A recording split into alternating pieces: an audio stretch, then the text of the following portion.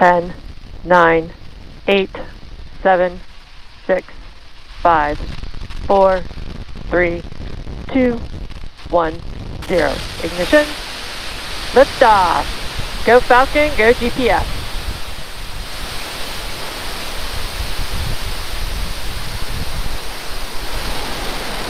Vehicle is pushing down right. Heat chamber pressure down on.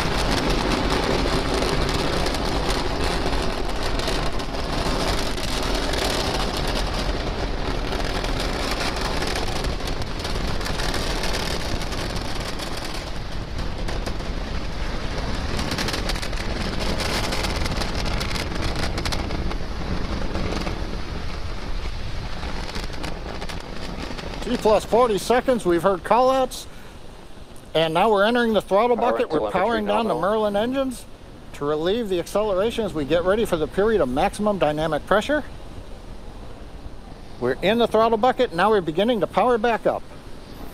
We hear the call out exiting throttle bucket, the 9 Merlin 1D engines going back to full power, and we are now supersonic.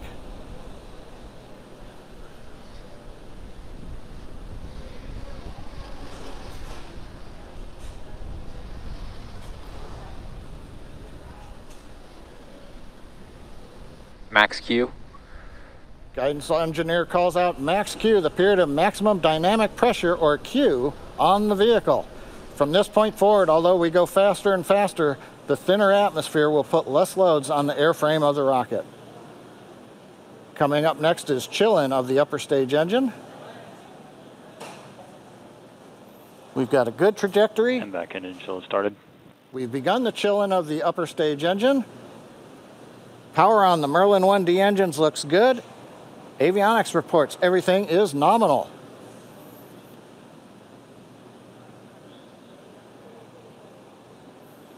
And we're T+2 minutes into flight. Next major activity in half a minute, shutdown of the 9 Merlin engines, separate the first and second stage, and ignite the second stage engine to carry GPS and the second stage into the first of 2 orbits today. This one will be the initial parking orbit.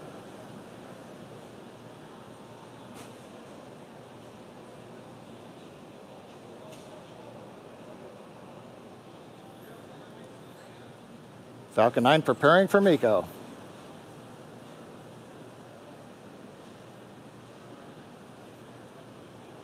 And MECO. Stage separation confirmed.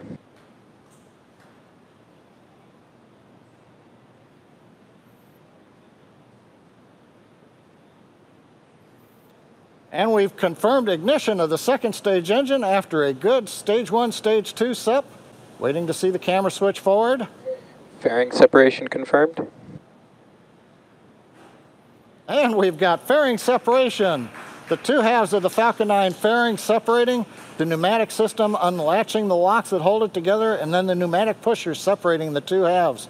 As the fairing falls away from the vehicle, we can see on the left side of the screen the grid fins, the large titanium castings that are mounted to the first stage have deployed.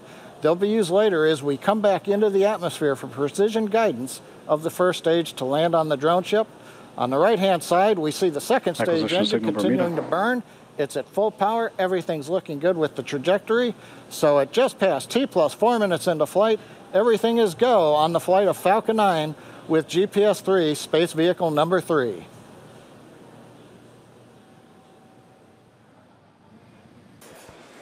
As you just heard from John, we had a beautiful, clear liftoff of the Falcon 9 from Cape Canaveral. And right now, there's 2 things happening simultaneously.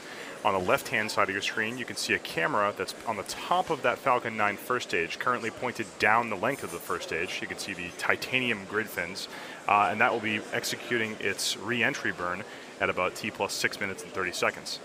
And then on the right-hand side of your screen, you can see the engine nozzle of that Merlin vacuum engine on the second stage. Stage 1 entry burn shutdown. And we just heard the call out for an entry burn shutdown.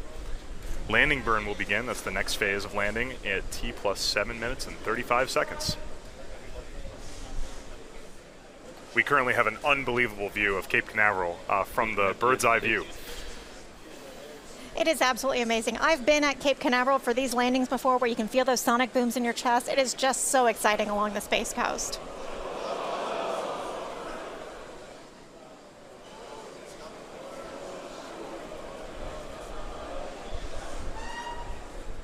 Stage 1 transonic.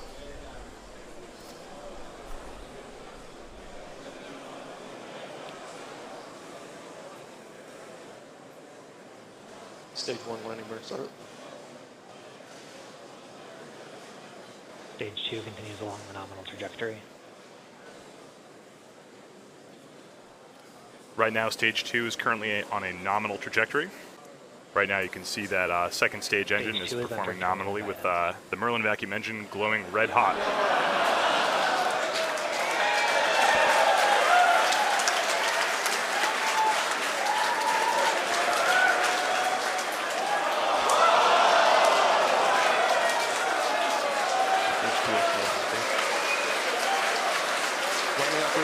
Filling out through a salt rip, and we can continue super around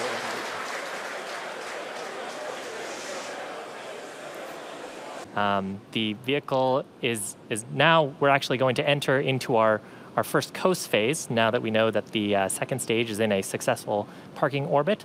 That coast phase will last about 54 minutes and will end with our second stage relight at about T+1 hour and 3 minutes. We're going to come back shortly before that to cover the second engine start, number 2.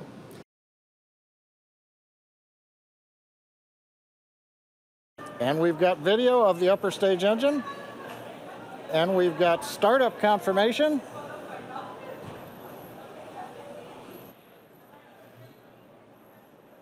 Propulsion confirms we are up on power on the MVAC-D engine.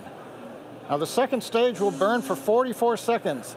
And that's going to add over 2,000 meters per second to the speed of Falcon 9 before we shut it down for the second time. Now this shutdown event might be called out as SECO-2. Now this burn that we are in right now will place the gpsIII space vehicle into the required orbit prior to separating it from Falcon 9. We've got shutdown, waiting for orbit confirmation.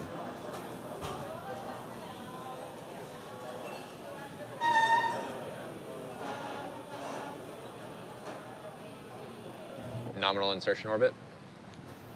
And it was kind of faint in the background, but if you heard it, we have confirmation that the second stage is in a good orbit. This is the one we needed to get to place the gpsIII satellite into its transfer.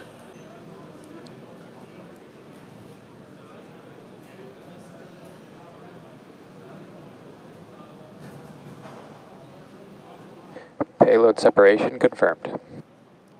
And successful confirmation of the spacecraft continuing on to perform its mission. From here, the satellite will undergo some activation checks and perform burns to raise into a circular orbit about 20,200 kilometers above the Earth's surface. And with that, that's actually going to complete our primary mission. Now, another note, if you were watching our webcast earlier, we accomplished another recovery objective today, and that is successful securing of both the fairing halves that we jettisoned early on in the mission. So we'll have those for use on a future mission. And that's going to bring our webcast coverage to a close. Great view looking at the GPS satellite moving away from the Falcon 9 second stage.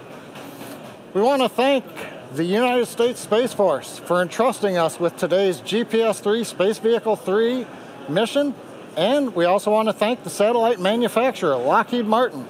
SpaceX is one of 2 certified providers for national security space launch missions. And we're proud to be able to offer reliable, cost-effective launch services to the U.S. Space Force. We look forward to the additional GPS missions we will be supporting in the future. I also want to give out a special thanks to the 45th Space Wing for the range support out of the Eastern Range today. And finally, with this last view, watching gpsIII satellite number 3 drifting away in the distance, we want to thank all of you, our viewers, for tuning in, and have a good day.